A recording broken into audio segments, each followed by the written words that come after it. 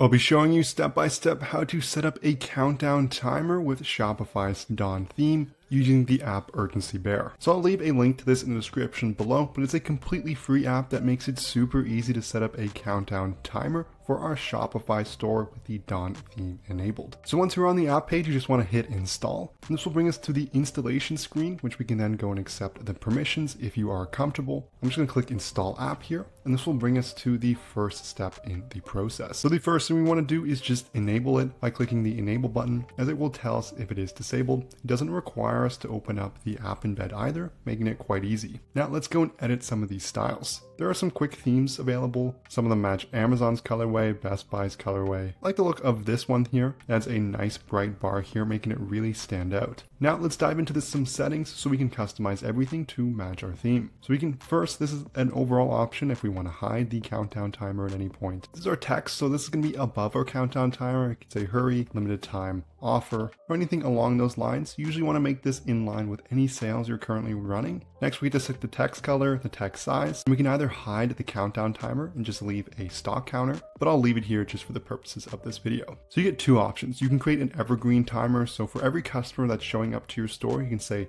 10 hours left in the sale, or you can have a specific date. So let's leave this as a per session at this point. So I'll maybe say 21 hours and 59 minutes. You can add some days here, so maybe 10 days, 21 hours and 59 minutes. You can change the background color as well as the digits color. Maybe I want to make this a black instead of a bright blue. You also get some customizations on the countdown ticker. If you want it to fold over like a clock here, you can keep them quite separated. I'll just leave this as the third option, and that's the default one. We also get to align our font, and when the timer reaches 0, we can even hide down our countdown timer. We also get inventory countdown options, so you can hide this option in general. That's going to remove that bar. You can say how many are left in stock and the style, and there's going to be customization on the text, the color, and the font, just like the above. Now for the advanced settings, we can set what we want this countdown timer to show. Maybe it's specific products, we can select those, or specific collections. You can also set it to display on either desktop, mobile, or both. I'll just leave these as a default for all products and both. Something to note, if you're running an evergreen timer on all your products, it's not going to look great. This is going to seem a little suspicious that everything only has a particular number left in stock. There's only 10 hours on sale for all of your products on your website. So you might want to enable this just for a few specific ones. So I'll hit save here in the bottom right. And now let's go and check out how this looks with our Dawn theme. So I'll hover online store on the left. I'll hover the eye icon, and clicking that will open up your Shopify site. I'll go down to a specific product here, and I can see below my trust badges,